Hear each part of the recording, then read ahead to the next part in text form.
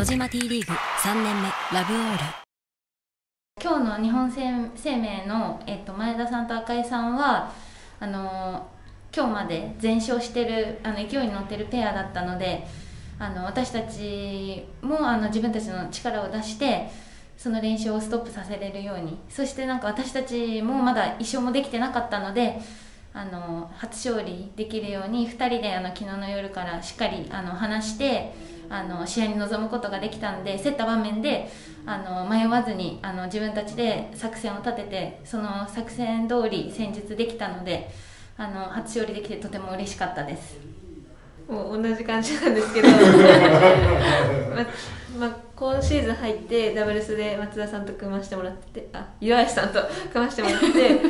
まだ勝ててなかったのでやっと勝つことができて嬉しいです。ピンチの時にやっぱり先輩が引っ張るない逆です。鈴木さんに引っ張ってもらいましたやっぱり今日私たちのダブルスが1点取れたっていうことで後の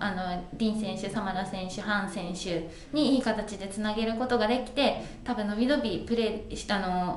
3人もできたと思うので、やっぱり1人ずつが頑張らなきゃいけないんですけど、ダブルスでやっぱ1点取って回せるっていうのがすごいチームとしても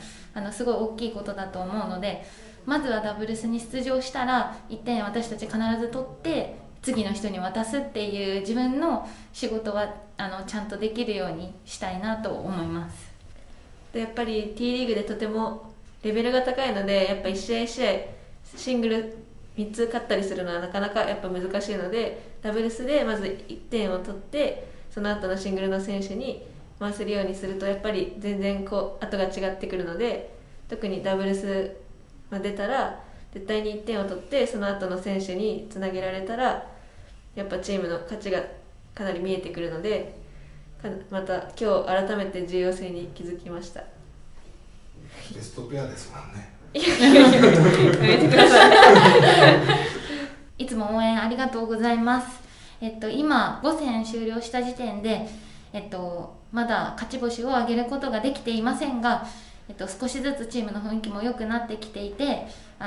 徐々に勝ち星を重ねれると思うので、初勝利目指してチーム一丸となって頑張るので引き続き応援よろしくお願いします。いつも応援ありがとうございます。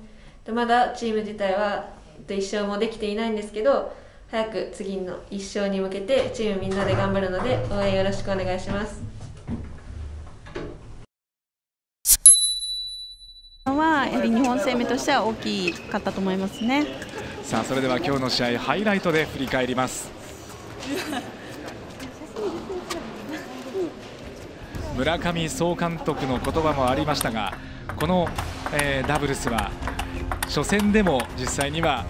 トップ名古屋と日本生命レッドエルフ対決をしているんですが、その時とは雰囲気がガラッと変わりましたね。そうですね、やはり何試合かトップ名古屋のペアも組んでますので、少しずつお互いにコミュニケーション取れてましたので、この、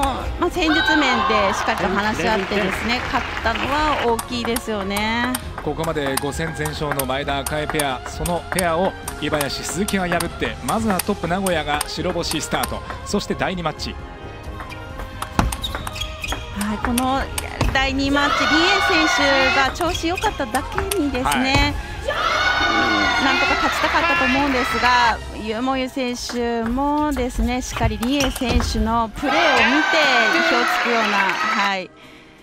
プレーしっかり戦術を組み立ててましたので、最後はどちらが勝ってもおかしくない状況でしたし、一進一退の攻防だったと思いますが、最後の最後でバックに長いサービスで、し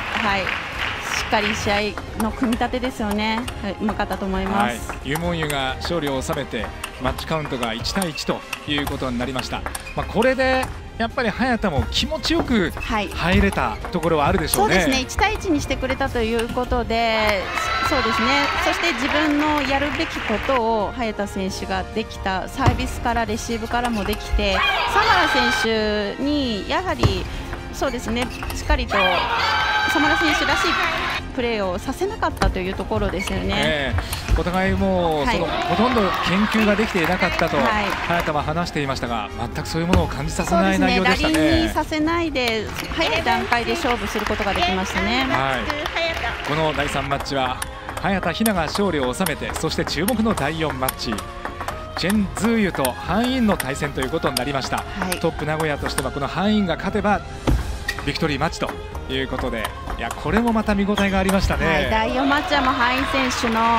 コントロールですよね。ボールコントロールが素晴らしかったです。切れてるつつきだったりですね、ナックルカット、そしてチェン・ズユ選手も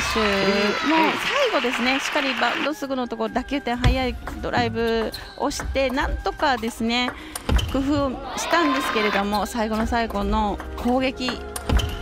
ハイン選手のドライブもですね攻撃力上がってますので、さすがハイン選手だったですね。いやちょっとなかなかこうチェンが自分の流れを作れなかった、はい、そんな第4マッチではありました。でそのハインが勝利を収めてビクトリーマッチまでもつれ込んで、はい、ビクトリーマッチはデュースありのワンゲーム勝負ということになりますが、はい、ここでも早田ペースでしたね。そうですね、ハイン選手が第4マッチ試合しているので体が温まっている状態でプレーすることができたんですけれども、1本目から早田選手がサービスから、そしてラリーでもミドルへの攻撃であったりですね、しっかりとコース取りを、はい、取ることができましたので、最後追い上げられても冷静にプレーすることができたというのは非常に素晴らしいですよね。そうですね、はい、このガッツポーズが出ました。早田ひな、いい笑顔が出ていました。ビクトリーマッチは早田ひなが勝利を収めて、ご覧のように、マッチカウント3対